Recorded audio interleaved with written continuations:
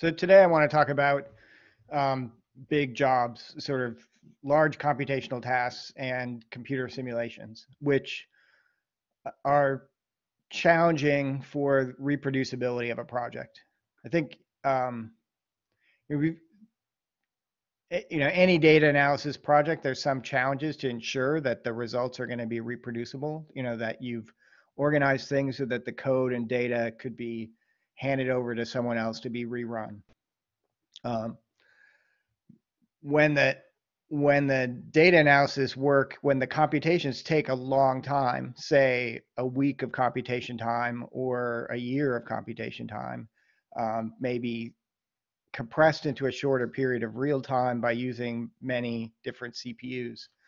Um, in those cases, it will be hard for others to reproduce it because first they just will have to throw a lot more computation and wait a lot longer for the results to be done. But secondly, it tends to be that for parallel computing jobs that the computing setups is somewhat specific to different. Um, well, I mean, each of our computing setups for parallel computing can be quite different, and reproducing the work somewhere else can be difficult. Um, Computer simulations seem sort of inherently difficult to reproduce, um, but those are the two main issues I'm talking about today. But first, I just wanted to sort of synthesize our thoughts about um, the the reproducibility things we've been talking about the last couple of weeks, and ask, suppose I just written up an R function and it seems to be working fine, but I have an idea of how to speed it up to make my R function faster and better than what I have written. Before I start hacking into it to speed it up, what should I do first? I have an idea. I think Yes, you should commit it to Git first, so that if you mess something up, you can just go back to your original implementation. very good. Exactly. For sure, the first thing to do is put it in a Git repository and commit what you have. Because if it's often the case that you start hacking away at it and um, it the idea that seemed really awesome 30 minutes ago no longer seems to be very awesome anymore, and you want to be able to go back to the previous state. So I would also add, put it into an R package. If the R function is important enough for you to want to try to optimize it in some way, then it would be good to put it in the context of an R package. Um, if you're writing Python, it's a Python function, then I think, make it a formal Python module by, adding a bit of documentation. And then further write a test or two. Um, having the function within an R package, having some tests that show that it works, will help to guide you when you're working on trying to optimize the function of, is it still working properly or not? Um, Having a couple tests that really then show when you've done your optimization, it really is faster. Is it still giving the same answers? But for sure, step number one, commit it to a Git repository so that when your hacking away starts to go bad, that you can get back to the state it was in a half an hour or an hour before when you were confident that it was really working. But having some tests that um, where you can see these tests work before and they still work now, that gives you better confidence that you've not only sped it up, but you're still getting the same answers. Anyway, back to the big jobs situation, um, or computer simulations within a data analysis project. The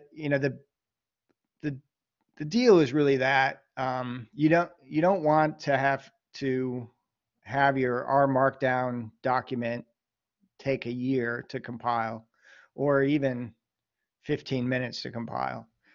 And you don't want to have to rerun things if you don't have to. If you're, editing some text in a document, you don't want to have to go through and also rerun all the analyses every time you make some, correct some typos in the text describing the analysis.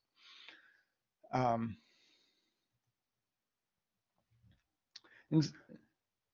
in many cases, you'll want to just pull the the heavy computational tasks out of your R Markdown, or your main report into a separate file.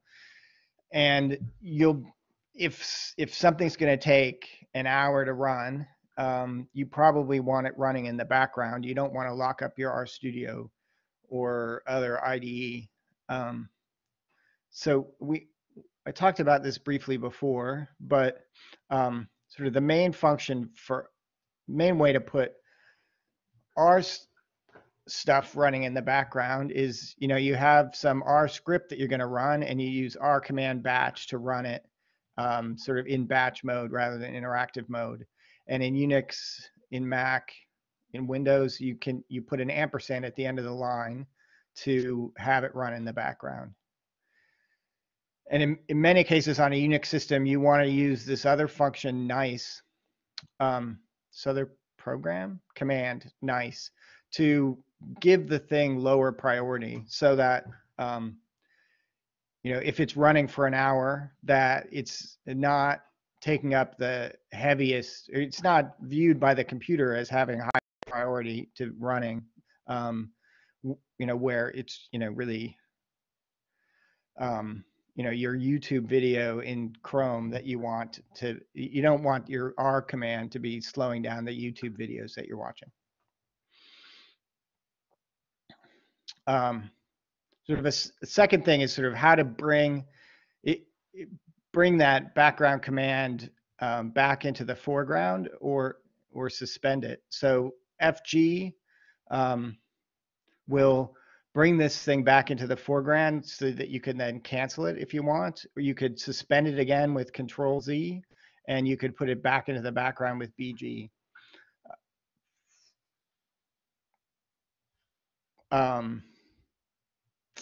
I use PSUX to get a list of all the jobs that are running, and I might use grep on the output to focus on our jobs or particular jobs that I'm running. And I use top is a command to give an overview of what's going on. I think the main thing I use those for is to see kind of how much memory different jobs are taking. It's sometimes hard to predict how memory intensive your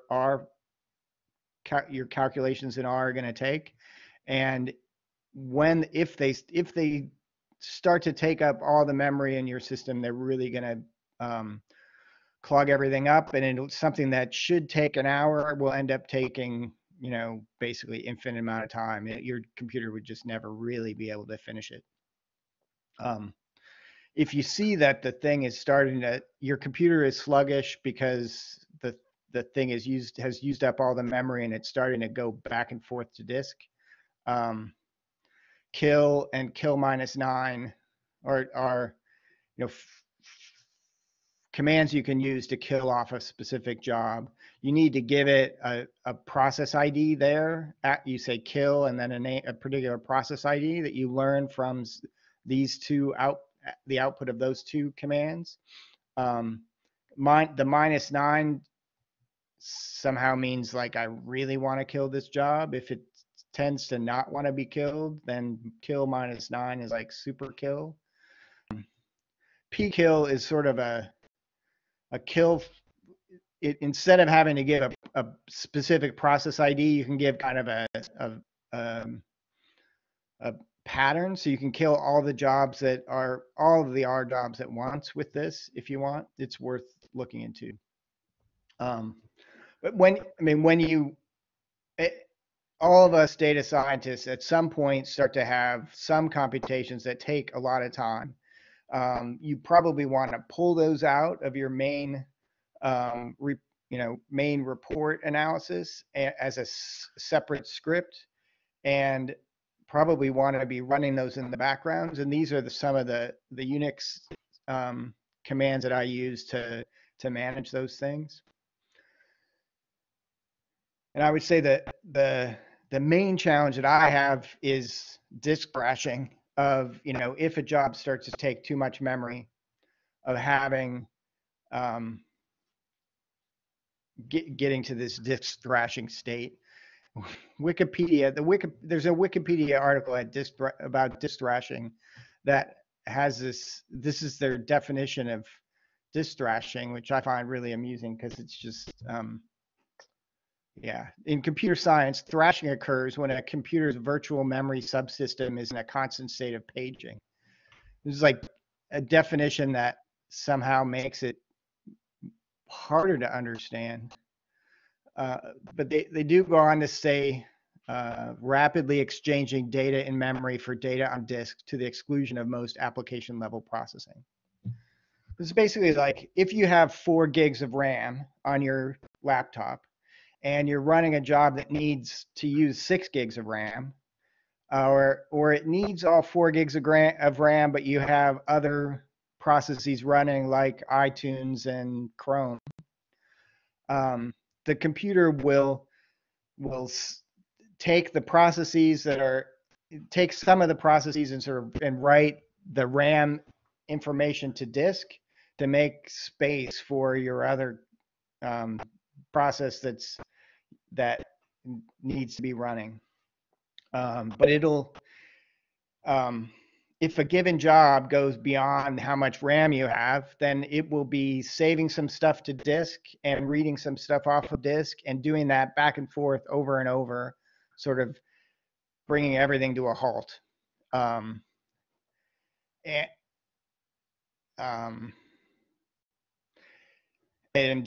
this is the thing. If your job that uses more memory than you have available on your computer, this is why it will bring your computer to a halt and not get the work done. And so you want to anticipate this, because once this starts happening, it's really hard to even log into the computer to get it to do anything to cancel the job. So you want to pay attention to how much, run some initial tests, say, to see how much memory jobs are going to take, especially if you're running several of them all at once.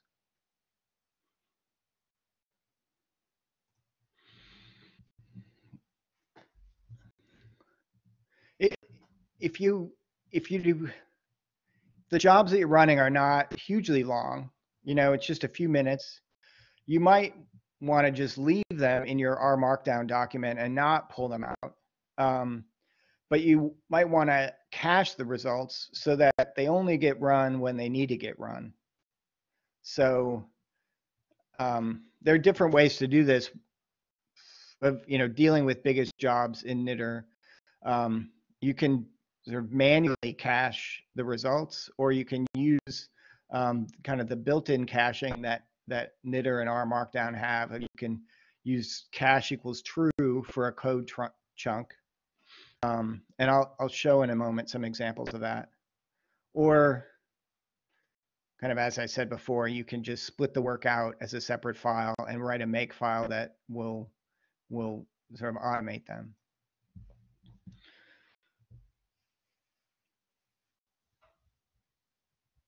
Manual caching is kind of roll your own, cache the results so that they only get run when you need them to. So say I have a bunch of code that's going to take 5 minutes to run. I really only want to run it once. So I could have in an R code in R Markdown, I'm going to save the results to a file. And so first I have an if statement that says, if this file exists, then just load it. Otherwise, run the 5 minutes of calculations and then save it to a file. So this code chunk, if the previous results have already, if the results have already been obtained, it just loads it and zips over this, it just takes the time to load the results from file. If the previous results haven't been done yet, if that file doesn't exist, then it does the calculations and then saves it to that file. So this is just so that you only run this when you have to. It's completely manual, so that if you decide that you need to really run this because some other parts of the analysis have changed, that you really need to run this again, then you would have to delete that file. You'd have to know, I'm going to delete this file so that this thing gets rerun. And you could go through and, if you have all the caches in some cache directory, you could just, if you want to get a fresh start, delete all the files in there and run everything. It takes a while, but get the results that are correct and true. I should mention, in addition to sort of the load and save functions in R, there are these read RDS and save RDS files that if you're saving single objects to a file, I like these because it doesn't save the name of the object, so and it doesn't save the name of the object, so you create the objects, which gives you some greater flexibility, I think. So if my hefty calculations are just going to create one object that I want to save, then I would, this manual caching, create a, check to see if the thing's already been done. If so, read it in that file. If not, do the hefty calculations and then save it to a file.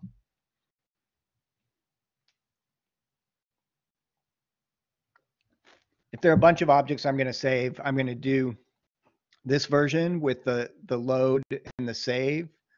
If there's just a single object, I go with this read RDS and save RDS that doesn't save the object names, and so gives me a bit more flexibility. The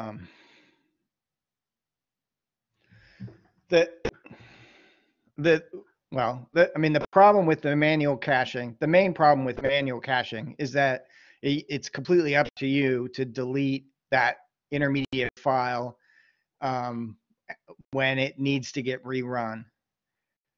And a second problem with the manual caching is that this whole chunk of if-else code is really pretty ugly, and you may not want to show if you're showing the reader of your R Markdown report some code, they probably don't want to see all this ugliness. But a way to get around that is to use chunk references.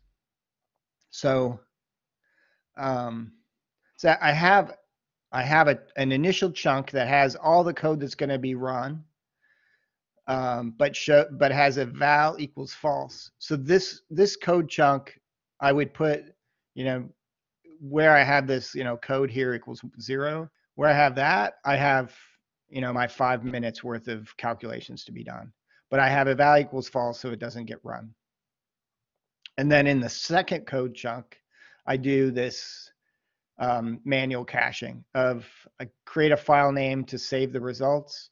If that exists, I just load the file and do nothing else. If it doesn't exist, then this thing right here refers back to that previous code chunk. It's as if I typed all this code that I put here right down here.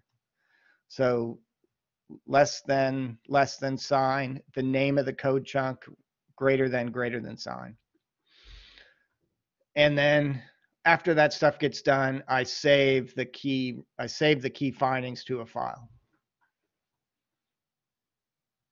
So this manual caching has the advantage that I can just, do it directly myself. I'm going to pick off what are the things I want to save.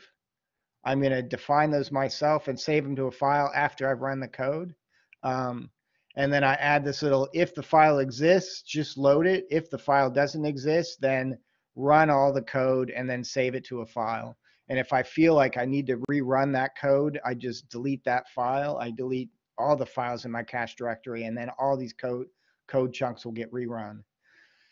This chunk references business here. The whole idea is that what the user reading my report sees is just the code as if I wasn't doing any caching. They'll see this code, but it doesn't get evaluated. What actually gets run, this code chunk doesn't get shown, but it does get run, and it refers back to the code in that previous non-run chunk. So this saves the advantage of this is hiding the caching system to your user, but the chunk references mean that I don't have to have copies of the code. I don't have to have 2 copies of the code. I just have the 1 copy. So I know for sure that these bits of code will be exactly the same. So I had written this book, QTL, a guide to QTL mapping,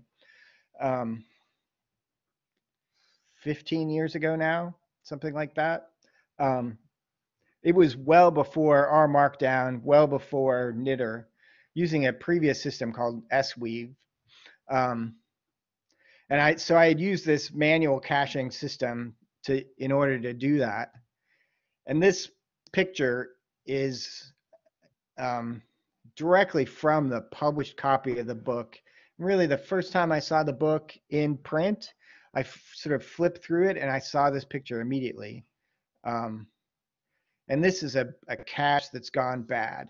So the figure here, it's supposed to be that the red curve is supposed to be about here, and the black curve is supposed to be about here. But I had changed something in the code so that, but I hadn't changed my cache of the results of this in this figure, so that the figure was corrupted because it was doing the wrong thing. If I had deleted, and it was because of this manual caching, that the cache should have been deleted and sort of refreshed, and it wasn't. And the copy editor didn't notice this, and I didn't notice this, and my co-author didn't notice this. We didn't notice this until the thing has actually been printed a bunch of copies. Well, all the copies that would ever be printed.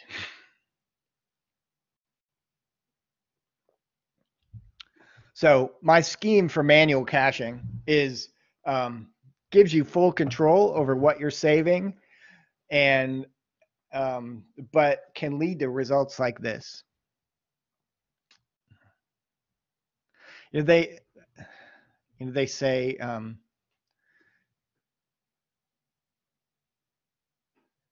there are only 2 hard problems in computer science: that cache invalidation and naming things.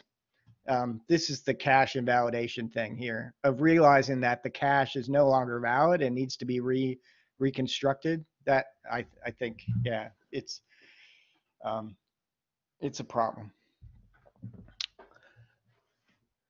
So I shouldn't have even mentioned that manual caching system. Other than that, I still use it because it's just like easy, and it gives you control over what you're saving. It's better probably to use the built-in caching system for knitr. So R Markdown, in a code chunk, if you write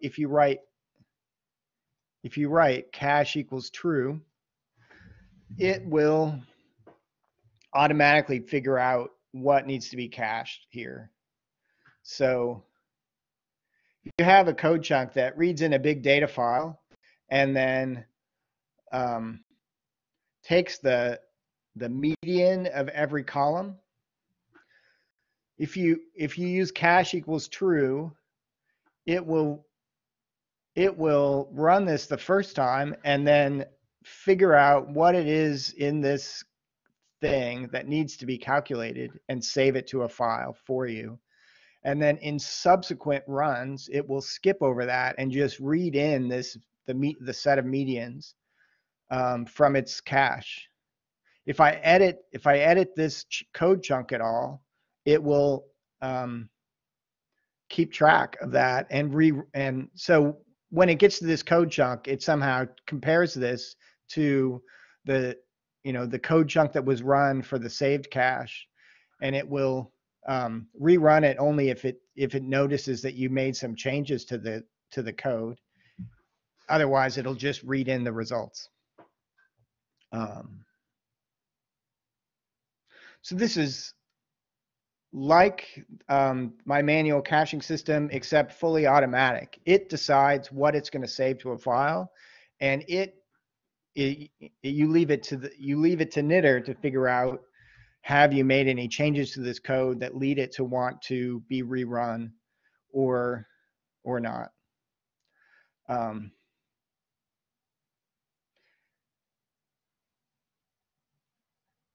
So this is probably the recommended way to do caching with R Markdown and Knitter. I find that it's it tends to rerun things even though I don't really feel like they need to be rerun. But better to do that than to not run it when it was supposed to. But things that have side effects that you should never use this cache, and that's particularly graphics, or setting various options or setting graphical options. Any kinds of any code that's producing side effects, which are things that are outside the code, setting global variables or something like that. You should not cache them. So calculations that you're doing that create objects, those you can cache, and then you would make a separate code chunk that's doing any graphs, and those things you would not cache.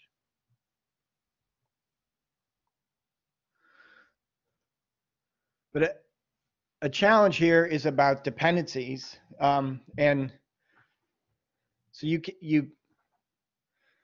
can tell Knitter that if a particular code chunk, the results or the analysis in one particular code chunk depends on results that were derived from some other code chunk, you can tell it about that. So so here I'm caching 3 different code chunks, and I'm saying code chunk B depends on the results of code chunk A, and code chunk C depends on the results of code chunk B. So then if code chunk B gets rerun, code chunk C would also get rerun because of that dependency. Or if code chunk A gets rerun, then chunk B and chunk C will also get rerun.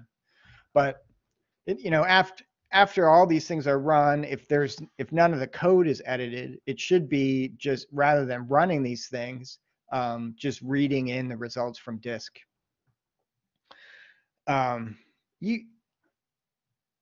If the code in a code chunk doesn't take much time at all, if it's taking less than a second, you probably don't want to cache it. You only want to cache things that are taking enough time that it's sort of painful for you to wait while the thing is being built. Here, this is just totally fake set of code, and I'm using this sys.sleep equals sys.sleep2. That just puts R to sleep for 2 seconds, and that's just if you were to put this into an R Markdown document and run it, the sys.sleep would make it so that you could watch it, could watch what it's doing. Maybe I should try this out.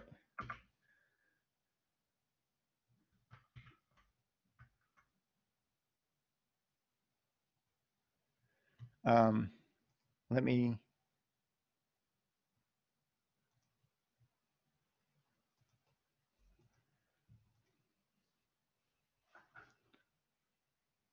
So if I go to RStudio, I'm going to create a new R Markdown document.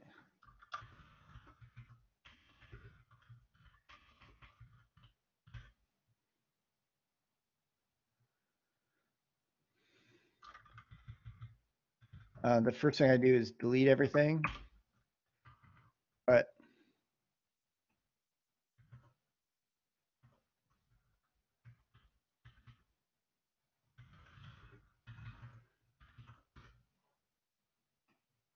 let me just I guess copy that code that I did there if I can find it.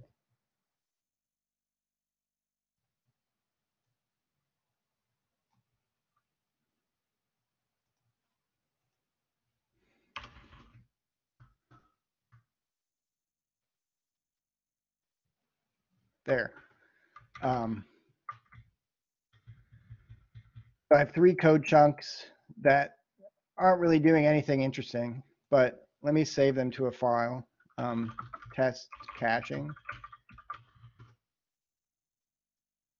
So if I run this, if I knit this file, you can see that it waits a couple seconds as it runs chunk A, chunk B, chunk C, and that just makes it so that I can really see that they got run. Now if I edit chunk B slightly and run this again, we should see that it zipped over chunk A super fast and ran chunk B again. Kind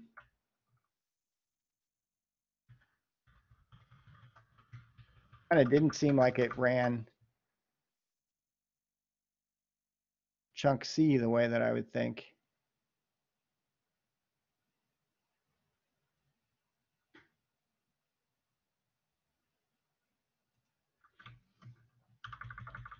Let's see. So if I edit, it should be that if I edit chunk B and I run this, that it'll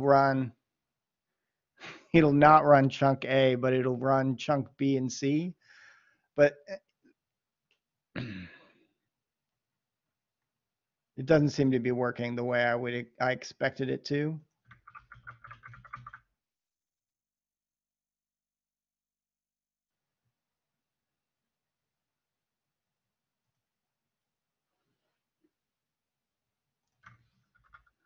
I wonder if it's these spaces.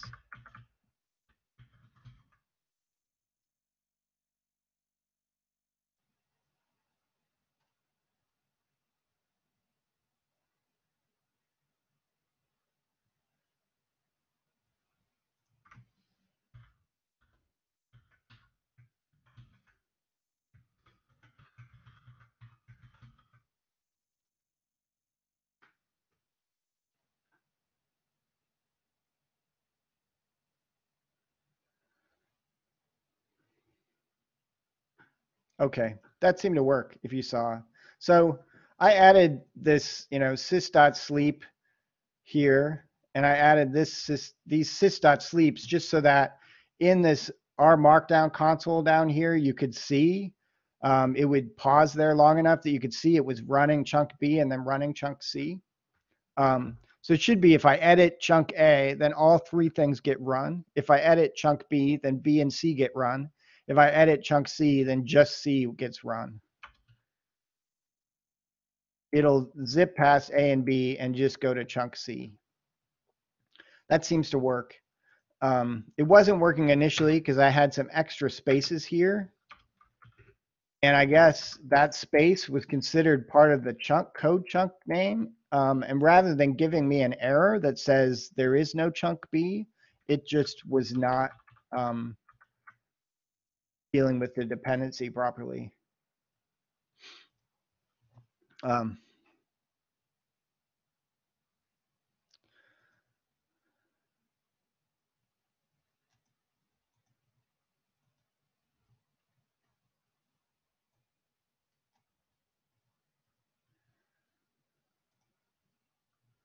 So that caching in R Markdown can work really well. You don't have control over what it's saving inside that code chunk, and it may save a bunch more stuff than you want. Also, the stuff that's saved gets saved in a really complicated database thing that you can't really get into separately. But you can leave it to R to keep track of what's saved and what when things need to get rerun. If there are dependencies between chunks, like anytime the results of chunk A, if the results of chunk A change, I need to rerun the chunk B. You define those dependencies with this depends on, and in quotes, give it the name of a previous chunk. And this bit could be a vector of character strings indicating multiple previous code chunks that a given code chunk depends on.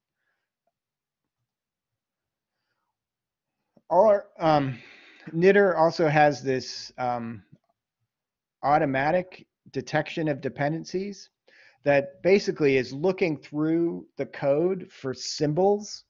And if a symbol, if a symbol is created or changed in one code chunk, it looks for that in its use in subsequent code chunks and automatically detects which chunks depend on which other ones. To use this, you do these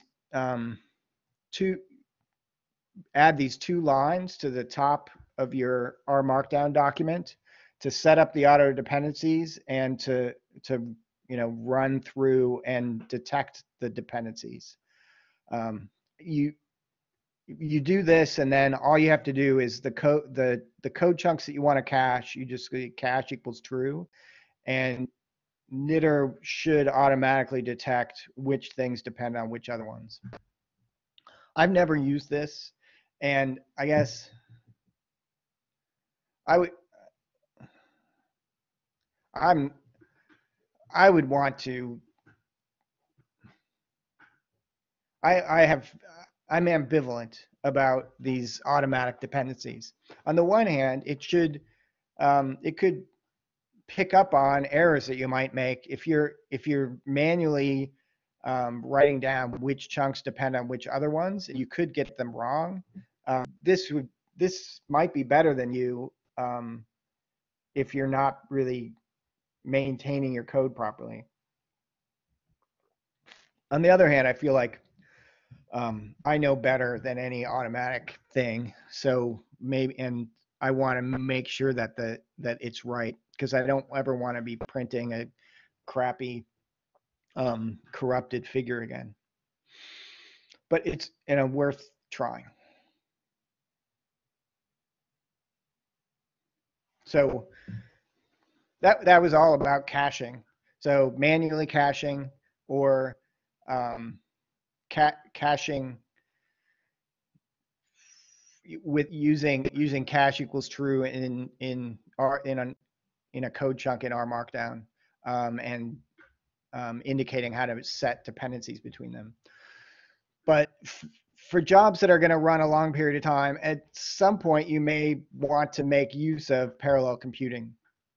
And if your computer has multiple processors, and most of our laptops do now, they have 4 or 8 or 16 even processors on them. You want to make use of those multiple processors. I don't know much about multiple sort of parallel computing in Python, and I just barely know about parallel computing in R. The main way I do parallel computing in R is with this library parallel that now is distributed with R. One function that it has that's really useful is this detect cores that will tell you how many CPU-like objects, how many CPU cores you have on your computer, of sort of how many simultaneous jobs you can run. On Macs and Unix, I mostly use this mclapply function that is like the lapply function, but for multi-core. So it acts just like lapply, but then you also tell it at the end how many cores to use. So, and then it will run those jobs, using that many cores in parallel. And so if you have a laptop that has 8 CPUs, and if you use mclapply, it could get approaching 8 times faster. There's some overhead. There's considerable overhead in getting things started, but for for slow running jobs, you could get good speed up just on your laptop with this MCL apply function. If the computing that you're doing within in parallel uses random numbers in any way, you need to switch to the you need to switch the type of random number generation that you're using. So RNG kind, RNG stands for random number generation, and kind stands for sort of the, which algorithm for random number generation you're using. You need to switch to this thing. Some French statistical computing expert and his CMRG version of random number generation. But this algorithm works when you have kind of multiple streams of numbers, random numbers you're trying to create. MCL apply, I find, works really great. The main thing to worry about is memory usage. Much of the time, it relies on some shared memory. So if you have a really big data object and you're doing analysis of different parts of it, it will just keep that one main object, and you start your 8 streams running, doing calculations on different parts of it. It will not make 8 copies of that thing most of the time. But if you're running 8 processes on the same computer, you need to really worry about memory usage, because if things get duplicated in space, you quickly go from using a gigabyte of RAM to twice as much RAM as you have on your laptop, and you're not going to break anything, but you might have to do a hard reboot if things drag to a halt. This function I like really well. I'm sort of an old school lapply person, so it's not much harder than using lapply. In Windows, however, this MCL apply doesn't work. In Windows, there's a whole separate way of doing cluster computing on a given using the multiple CPUs. So on Windows, if you use this MCL apply, it just doesn't work at all. It works, but it just uses one CPU. You need to instead use this cluster apply, but that requires that you first do this thing where you make a cluster object, then run cluster apply, and then afterwards stop the cluster. And for random number generation, you need to use this other function, cluster set RNG stream. So everything's a little more complicated on Windows. All these Windows functions actually do work in Unix, and so you could just use these latter functions and use them in Unix or Mac, and then you'd have a solution that works all the time. But I find that the MCL apply is faster, does a better job of memory, and it works better. And it's less cumbersome in that you don't have to use this make cluster stop cluster and the cluster apply. You just call this one function. But if the code that you're using could be run on either Unix or Windows, then you need to kind of be prepared to go with one or the other depending on what's available. But for jobs that are going to take a year, nobody's really going to want to wait around for a year of computation time. You're going to need to bring a lot of computers to bear. This is probably not going to do it for you to take a year and cut a year into, say you have a CPU, say you have a computer with 32 cores, cutting it down to, 2 weeks. But it will take something that takes 5 minutes. It could potentially cut it down to be taking, 20 seconds on a computer, and without much more code and without having to worry about sort of reassembling things. Can I chime in really quick?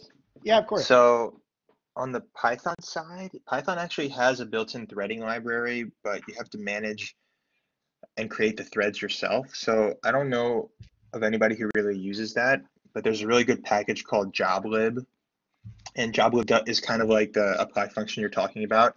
Hmm. Basically, any for loop that you would have, you could parallelize it using joblib, and it's really simple, and it just takes care of all the threading stuff under the hood. So I actually use that a lot. Like anytime I have 5 data sets I'm working on right now, and I want to run the analysis on all 5 data sets, I always just throw in joblib because it'll make it 5 times faster and it does everything at the same time. And it's really easy to use.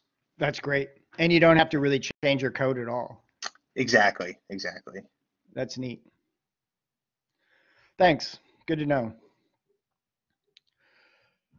Um, I don't think that there's any way in R that you can get things running in parallel without a bit of work. But if you start getting used to this, and you could kind of functions that you write that do these kinds of analyses, if you could build in some of these tools to make them um, give them the option to run in parallel, you can set yourself up to make use of all the CPUs on your laptop and really get things done 4 times faster, um, or 8 or 16 times faster, depending on what computing you have. But at some point, I think all of us end up going to some kind of distributed computing where the work that we're trying to get done cannot be done on any one computer, that we need to make use of lots of computers.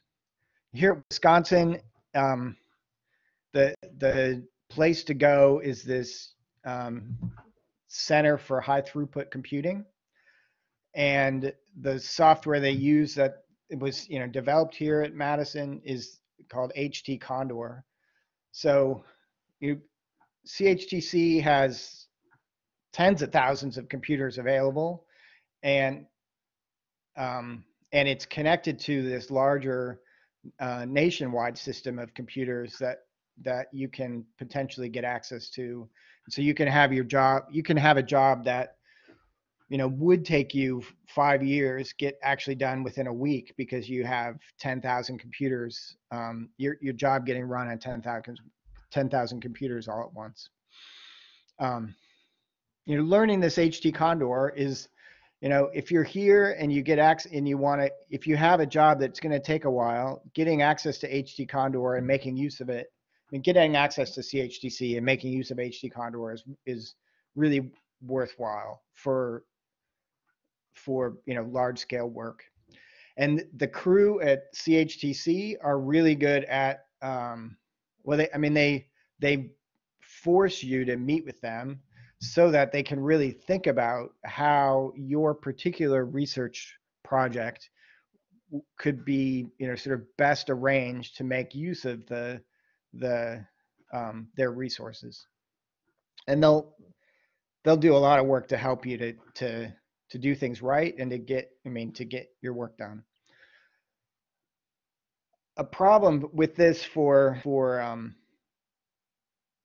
reproducibility is that there are a lot of places that use HT Condor, but there are a lot of places that don't use HT Condor. There are a lot of Condor-like systems for distributing computing. This is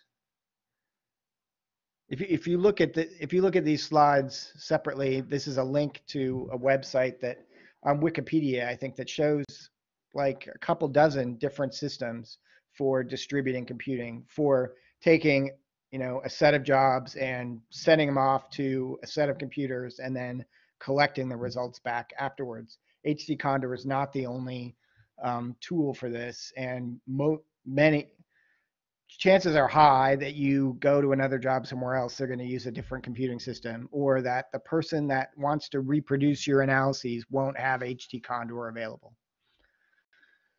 Um,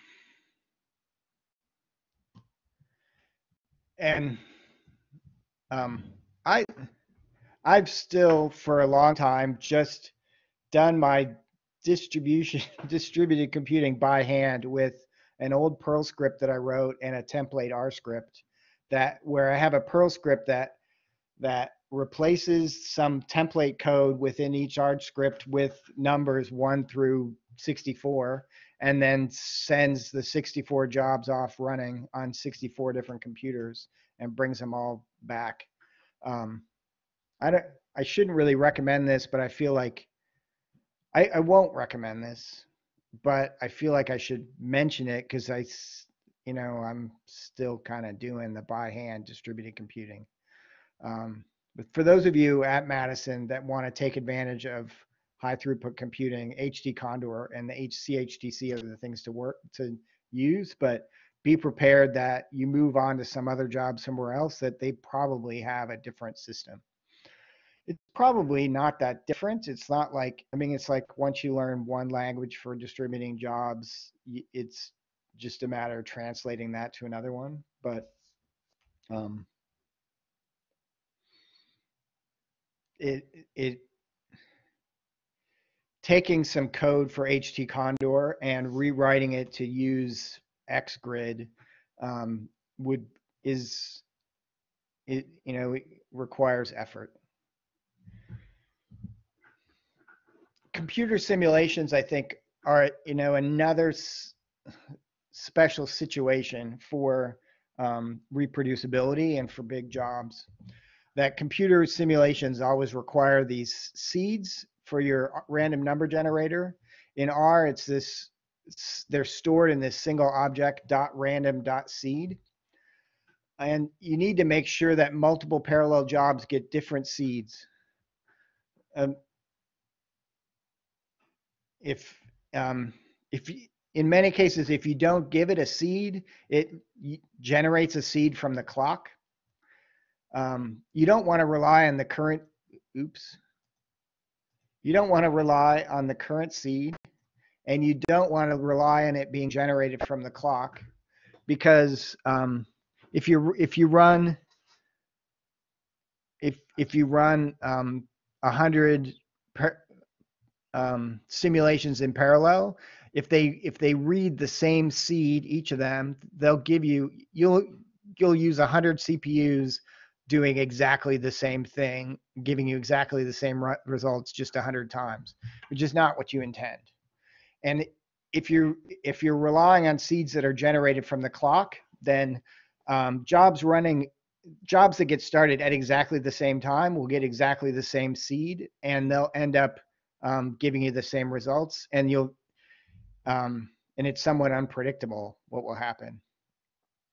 But another reason to not rely on the current seed or having it from the clock is that if you want to reproduce these results exactly, it would be good to save the seed that you used so that you can rerun exactly the same thing. So what I tend to do in R, there's a function set seed that you give it a large number, and it then specifies this random number seed. And if I'm running 100 different replicates of a simulation, I will give it a seed that it's some large number plus 1, 2, 3 up to 100. So they'll each get a different seed.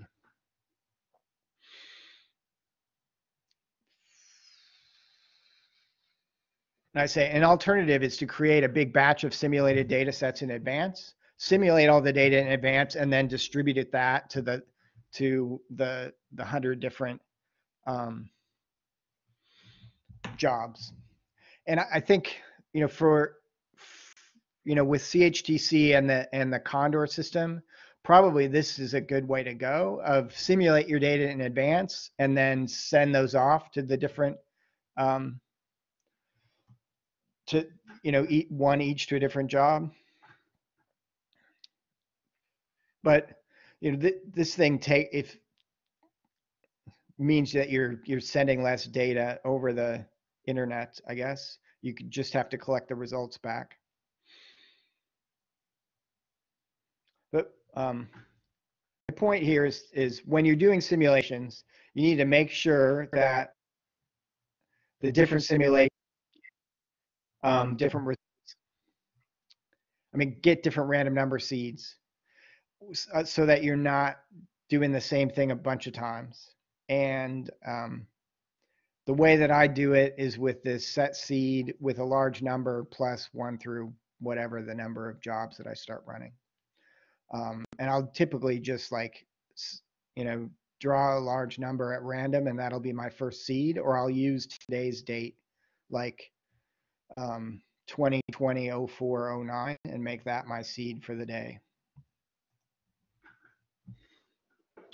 And with these computer simulations, I would say, and with computer simulations and with just big jobs in distributed computing, I would have a subdirectory in your project devoted to that big job that you're running, and save all the seeds, save all the inputs, save all the outputs, keep track of the numbers that are running within each of those jobs, save the raw results, and then have a script that combines the 1,000 different jobs results into one thing and save those combined results. And you know, if disk space is not at a premium, I would just save everything here, save it all. If disk space is at a premium, then I would maybe skip the raw results and just save the combined ones. And of course have some README that describes what you're doing in that subdirectory and what it all is about. But if you need to go back and rerun things, it would be nice if you had all those 1,000 input files collected together and saved. And if there's a question about why the results are different, it can be good to have the version numbers that were used in each of those jobs, because sometimes that could be the problem, that you're running with different libraries in different situations, on different computers maybe, because different computers that you're using are using different versions of R or Python or the libraries. And so my approach has been to have a separate directory for each big batch of computations that I'm doing, and a make file that controls really the combination of those many batches into a combined data set that represents all the results from that big job, and that an R Markdown document that brings those combined results in and uses them in some way. So really thinking, making the work modular for every task where I think, oh, I better go to Condor and run this. There's a subdirectory that governs that task, and that collects, the 1,000 results from 1,000 different computers, and an R script that does the combination of those, and an overall make file that points to, where that subdirectory is and where the 1,000 little pieces are, and that brings them all together into one R Markdown document that describes the full analysis. But the main problem's question.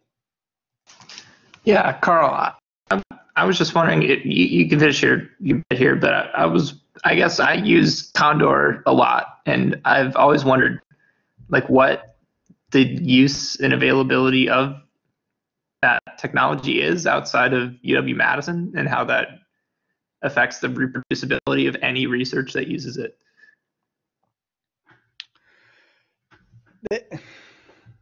I would say that there are a lot of companies, there are a lot of universities that use HT Condor, but it's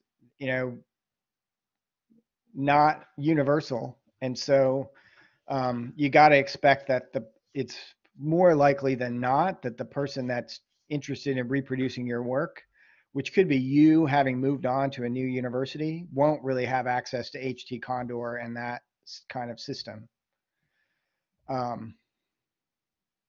And that's why it's especially important to document this input and output, and If you provide 1,000 inputs, someone could potentially, take the Condor sort of script and convert it to their system and run your 1,000 inputs using their system. But it's not. It's I think more likely than not that someone trying to reproduce your hefty results are going to have to do a little bit of work to rerun those intermediate calculations. But Right. also, yeah. Yeah, I actually was like just yesterday asked to I had run something on Condor and I was asked to like provide like a usage just to use on like the command line, like to do the same thing. But and it took it took a minute. You have to really like read through even if you know exactly what you're doing, Mm-hmm. and just kind of manually like there's no line in that Condor submit file that's like, oh well, this is what you would do outside of Condor. Um, Yeah, I mean that's my experience too. But it could be that the person trying to reproduce the results is willing to just trust you on those big, large scale batch computations. That you provide them with, those subdirectories and the results of those, and they're really only interested in this sort of higher level thing. They have all those intermediate results, and they're just going to take those as truth and look at the higher level part. And if they really care, they could dig in. Think, Condor with R. At some point, you have a whole bunch of, a separate script for each job, and you're, something that combines them together afterwards. So that part you should be able to kind of redo in a different system or at the command line.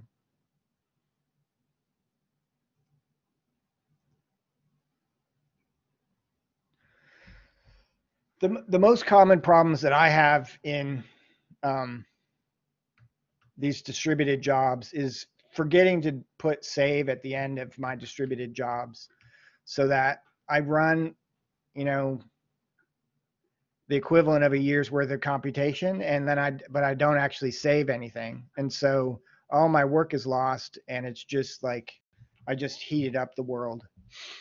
Or the worst thing is I remembered the save command, but I had some kind of syntax error inside the save command. I forgot a double quote. It's hard to test these things, and you do that, and you do the same thing. You run 1,000 jobs, heat up the world, and all the jobs start dying as soon as they're finished. But by that point, it's too late. So you might want to run one job on your local computer and make sure that there's not a syntax error in the code that you're using, because I do this all the time of just waste a bunch of computing resources on with a bug just in the most lame part of the code. Another problem that I have is that I have this big thing set up to use make, and make decides it needs to rerun something when I know that it doesn't need to rerun it, but in doing so, it clobbers over some important results that cleans out stuff that I calculated carefully. Two solutions to this. One is don't let scripts overwrite output files. If the output file is there, a script should just give an error and stop immediately. And you should make sure that the scripts only will start running and writing over an output file if the output file doesn't already exist. And secondly, save backups of, like, you ran 1,000 jobs on Condor, save backups of all that data so that you don't lose it. Although, sometimes you need you just don't have the disk space available, so you have to destroy stuff and save just the combined results, say.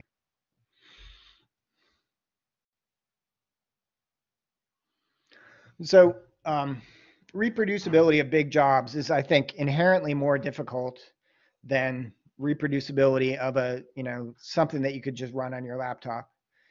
It requires the same kind of organization that of any ensuring that any analysis is reproducible.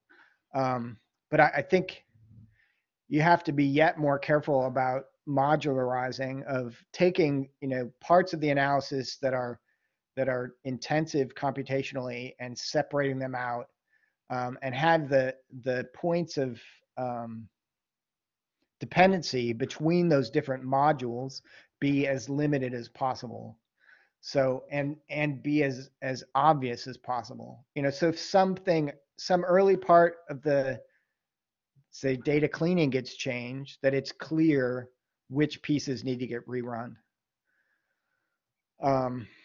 Save everything, save all the inputs and outputs, and document everything, and make sure that the documentation matches what it actually, the documentation matches the current state of the project and not some old state of the project.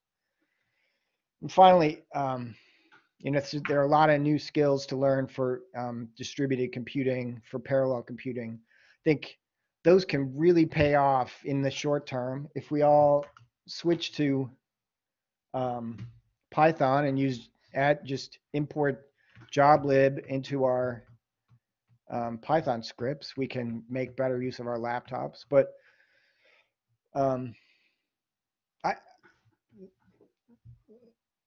in R, things are definitely more cumbersome, but really heating up your laptop and making use of all the CPUs on your computer all at once is really rewarding in a way. It's great to see those little CPU bars go, all of them light up all the way to the top. And the CHTC and Condor, or other sort of large scale distributed computing, make analyses available to you that you never would have, that you couldn't do otherwise. There's so much that you could do with 1,000 computers.